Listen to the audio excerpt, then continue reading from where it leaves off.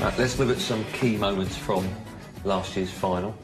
This was a huge shot for you, Judd. You're 4-1 down, and there's a massive difference between, of course, 4-2 and 5-1. You've got to pot the black here, and you're trying to knock that red off the cushion just above the pink, which is a fantastic shot. Not only have you knocked it off, it's now in open play, and you're plumb on the red in the middle. Now, I've seen this a few times, and I think you get a slight kick, because obviously you miss it. Why did you miss it? Do you remember the shot? Do you remember the misses? Yeah, I remember. It was slightly straight, so I tried to pinch some of the pocket to come down, and obviously I just ended up taking my eye off it. Also, it was such a big point in the match where I felt if I nicked that one, I could sort of hurt Ronnie a little bit and then get back into it from there. Obviously, if he gets this frame, he's 5-1 up. I can't possibly get a lead in the first session. He can kind of just relax and build up a really big lead. So this is one of my favourite shots from the final. Everyone has played this shot in the club and never ever thought about doing what you did, which was moving the black off the cushion. I think that was a fantastic shot. Yeah, well, yeah, I needed to get the black out because obviously it was so tight to the cushion. So, yeah, it turned out all right. It turned out all right. I've never heard you say it was fantastic. Have you ever done that about any of your shots? There's been a few. Oh, yeah, of course, that, not many that lately, green double kiss there. Never good, but it doesn't really matter because you're leading. It just gives Ronnie maybe a better chance to get that snooker. No, it's not easy to get a snooker on the black here either because it's sort of, if the black's on the black spot, you know, you can normally get, you've got a good chance of getting it in behind there, but where it is there, it's in the middle of the table, so. 6 in the frame. It's such an important frame as well for you to win the last one of the afternoon, Joe. Yeah, that was a massive frame really to try and stay in the match. Let's skip forward now to 9-4. Of course, Ronnie leading, just needing one more. I've got the impression, Ronnie, this one that you just thought it's close. There's a couple of reds there. I'm just going to try and go for it. Is that right? It's not an easy shot there because obviously, you know, I've hit that a bit too thick on the red. But like I said, you know, there was I mean, I don't know if Judd felt, but I just felt at some point in this match, Judd had kind of give up in his mind. I could just tell in his body and his mannerisms that he'd had such a bad day at the office that he kind of felt like, you know what, whatever I'd done went wrong. Look, even when he missed this, I could just tell, look, I just thought he's just... It feels like he just wants to get out of there. That's what I'm thinking. But look, you know, I'm sitting there looking at that thinking... You know, are you aware of that? If he's 9-4 up doing that, I'm thinking, you know, he's obviously concentrating. But when you're 9-4 down and you're doing that, you can obviously see that your opponent's not having a good time out there. So it was kind of more surprising for me that, you know, he could turn it around so well, which is obviously a testament to his temperament, really.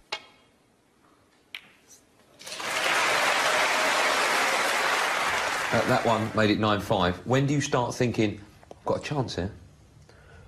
I'm just waiting to try and one visit now. If I can one visit, get a bit of momentum, then I know that I can sort of think about not missing. But whereas I've not cleared up in one visit yet, all I'm doing is when I'm getting to the table is looking for problems. And in the end, I make a good break out of nowhere, really, and sort of that's what gets me back into the game, gets me sort of geared back up to the next frame. At the table now, Judd, 9-8 down. Chance of a long red, and you spoke earlier on about you just want to have that one visit and clear up, and just slightly off with the long one there. What's going through your mind now? That was my chance, or still a long way to go?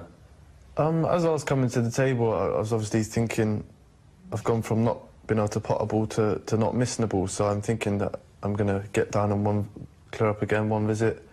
And then when I've left him this red on, I was thinking that's the only thing I didn't want to do was leave him sort of an easy chance to get over the line. And as soon as he got into like 20, he opens the ball so well, you're thinking it's all over. But at least I put up a good shot. I started to play well, so I wasn't too disappointed compared to if I'd have lost 10-4. I sort of sat there, like, it's a bit embarrassing. Now, let's have a look at another key shot. This is you down on the black, and obviously you're trying to avoid the red that's just to your right. Yeah, I think this is the one where I should have took the pink. I think I'd have shot in the pink in the middle, but I wasn't confident of potting it and stunning across, so I ended up trying to play the black to get behind the red. So you're going to try and come off the cushion and back round for the red in the other? Yeah, I was trying to miss the red, but I've not hit it well. Aye, his bottle's gone. I'm thinking now, just hopefully please get one more chance. And I'm thinking where the balls are, there's not really that much that much safe, so if I can pot one good ball, if he leaves me half a chance, and I've got to go for it really and try and get back into it. I mean, that's a big lead, 9-8 first to 10 and 59 up. Well, it is a big lead, but when he's been knocking 4 frames on the bounce in one visit, it's not a big lead. You just think it's just one pot. I'm not thinking, oh, he's got to get 6 reds, 6 colours and all the colours. I'm thinking if he gets half a chance, he's probably going to clear up. You've played a good safety there, well, the reds come back with you.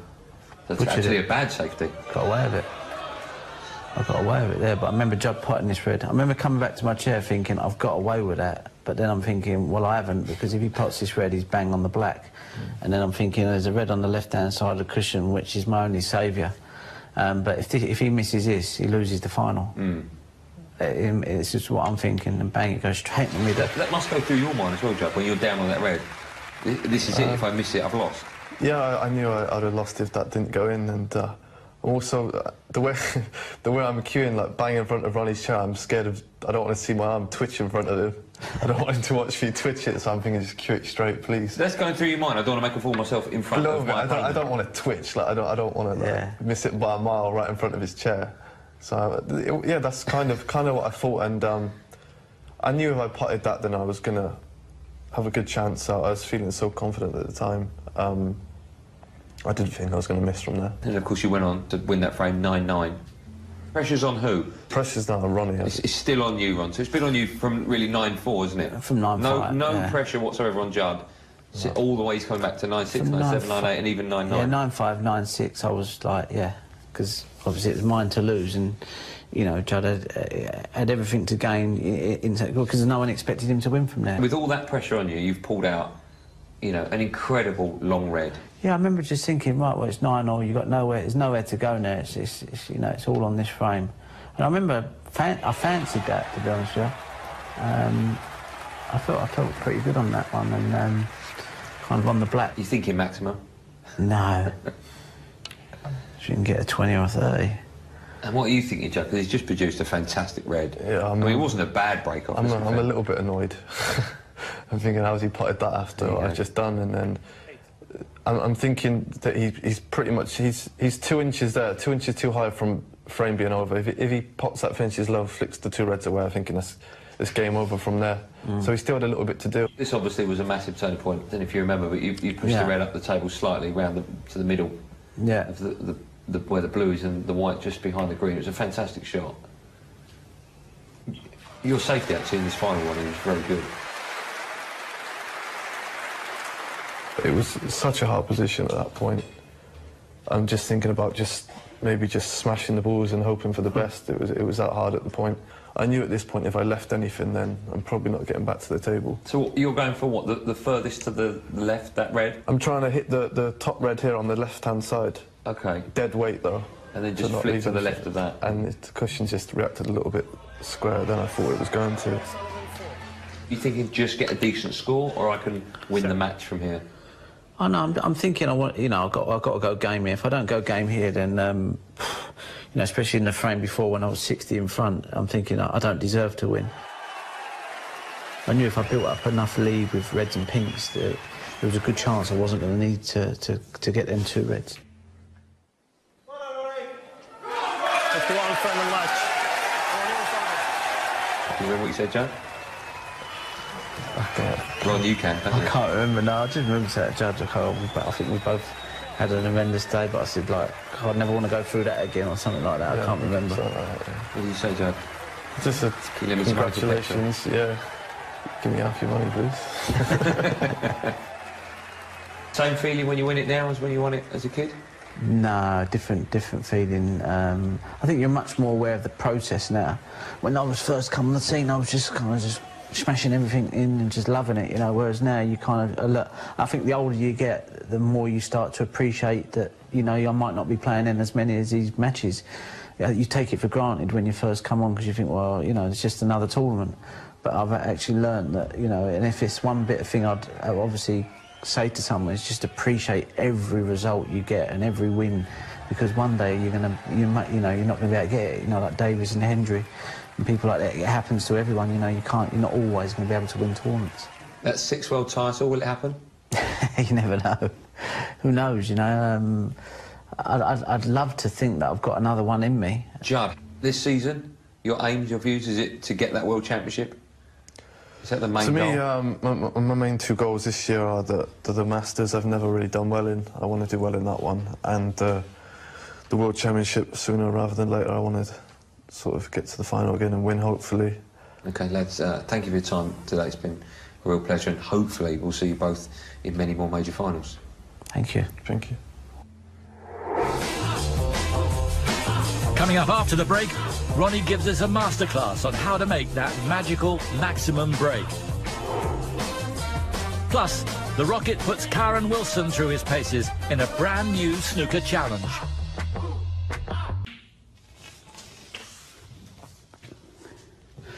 There ain't many things better than making a 147 at snooker, and today I'm going to be showing you how I would go about making that magical 147 break.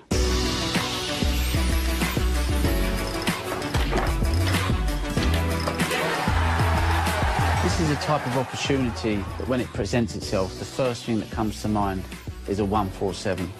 You've got maybe 6, 7, 8 reds out in the open. The black is not tied up, so there's no excuse for not being able to get a red-black, red-black. So we have a simple red to start off with. And each ball that I pot will be played with a stun, screw, or a run-through shot. I've screwed back a long list line here to try and leave myself a perfect angle to either just follow through, or ideally, I would have liked to have been here. But the whole point of making a 147 is always trying to leave yourself options. A bit of screw and a little bit of side to bring me over towards the black. Now I'm going to play a slight little run through, trying to always leave myself an angle on the black. You don't ever really want to get straight on the black because all you can do is go forwards and backwards if you're straight. There you go, straight in the middle. A lot of people always ask me how many shots I'm thinking ahead, and in this instance I'm thinking I want to clear this red, get onto the black to get on this red, so 3 shots ahead here. And I've got on the black perfect.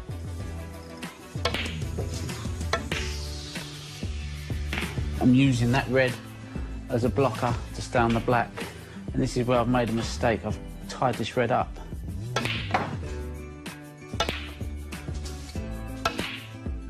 I've now got this plant in the middle, which should free up a couple of these reds. Got a slight angle on the black, which is going to take my white out to here. And we're going to play for this red in this corner. I've left myself a slight angle on this red here, so I can either stun it in or I can just run it through and play a little cannon off of this, which will open these two up. So I think I'm going to play the little cannon shot.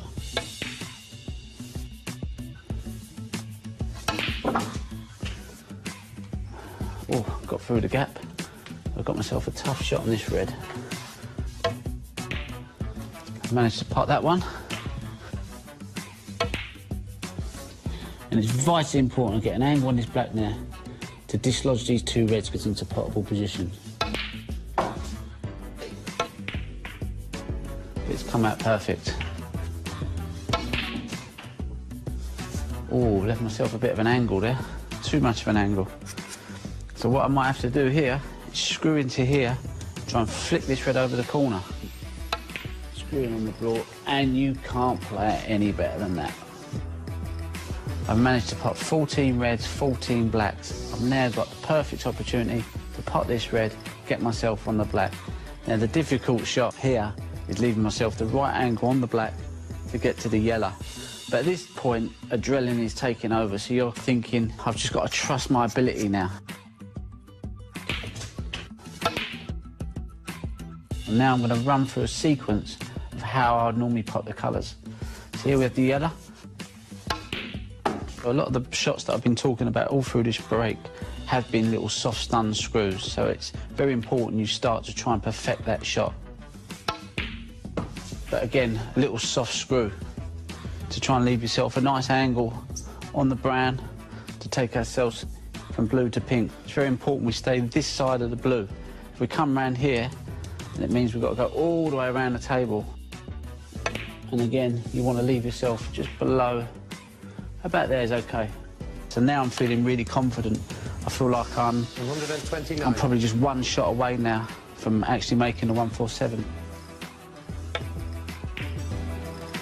And that's the shot. Now you can't foul. Nice and firm. Straight through the ball. In it goes. And there you go. A 147.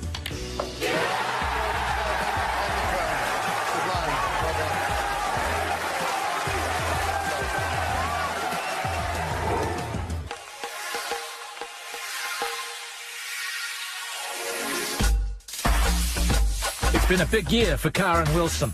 The 23-year-old shocked the snooker world 2 months ago, winning the Shanghai Masters, beating the likes of Joe Perry, Ding Junhui and Mark Allen, before downing Judd Trump 10-9 in the final. Ranked world number 54 at the time, Wilson also became the lowest-ranked player to win a ranking title since 2005. Ronnie went to meet snooker's newest star at his club in Kettering. So this is where you practice. I know that used to be your table, but now you've kind of gone to the private room over there. Yeah, Yeah. It's obviously a very busy club, and it was just nice to sort of get away and concentrate on my own, Yeah. sort of get out of the busy environment. And how long have you been practicing there? 5 years. 5 years, yeah. Originally I was playing in the club in Kettering, but these have took me under my wing, and yeah, they've been great to me. And then who do you practice with here? You got any good players that you can play Yeah, with? I currently share a table with Peter Ebden. I have a few players down, Rory McLeod, Mark Joyce. So I've got, yeah, I'm in a good little spot for practice Yeah, partners. nice, brilliant. We've got some challenges for you today.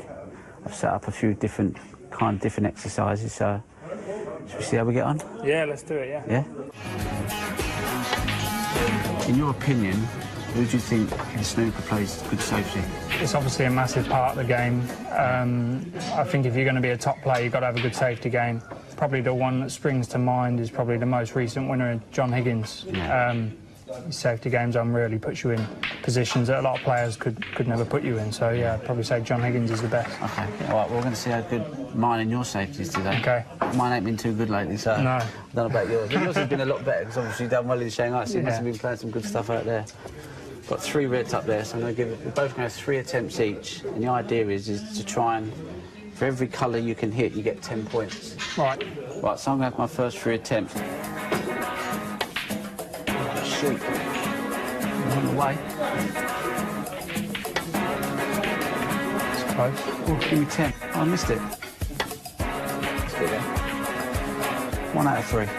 10 points. Sure. I'm happy with 1 out of 3, so I've got 10 points. You'll go.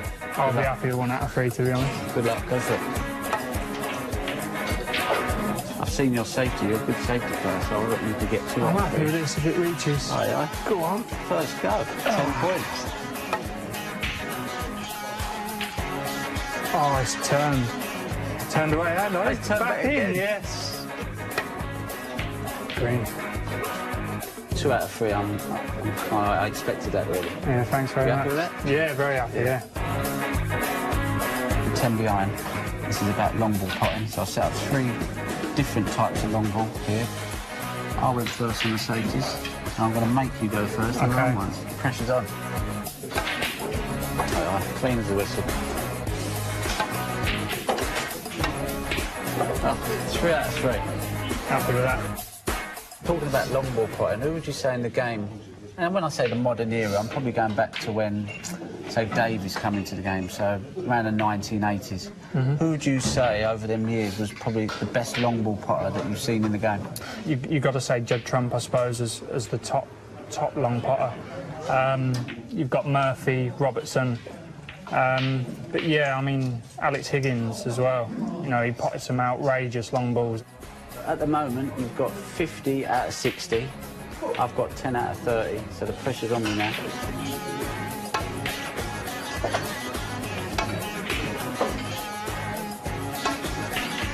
Ooh. 2 out of 3. Ain't bad. I want to know who you think is the top rest player in the game. The first one that comes to mind is probably Jimmy. Yeah. He's obviously very natural talent. And yeah, I think growing up from a young age, you learn to use the rest because of your height, obviously. but a close one, I'd probably say Sean Murphy. I think it's my turn to go first. So we've got 2 rest shots here, one down either side. Yep. The challenge, you hit the magical 100 mark. I really enjoyed it, and I just want to say well done, obviously, in Shanghai. Thanks very much. And there's a really nice story. I remember Peter Ebdon coming up to me about seven years ago, it must have been. He said to me, he said, I've seen a new guy. His name's Kieran Wilson. He said, I've been practicing with him. He said, he's going to win tournaments. And I was like, really? He went, yeah, trust me. And you kind of, I see you come on the scene, I see you've had a few results, and then to kind of see you make that breakthrough at Shanghai, you know, I know Peter knows his game, and he spotted, he was right on this occasion, and he was right with Ding as well, so, you know, I know everyone might have only just seen you, but amongst the snooker world, you're highly respected amongst the players, and you've got all it takes, really, to go all the way, so... Thanks very much. Had a great day. Cheers, Ronnie. Thanks for having us down. Cheers. And good luck for the rest of the season. Thanks, mate. Cheers. The season. Thanks, mate. Cheers.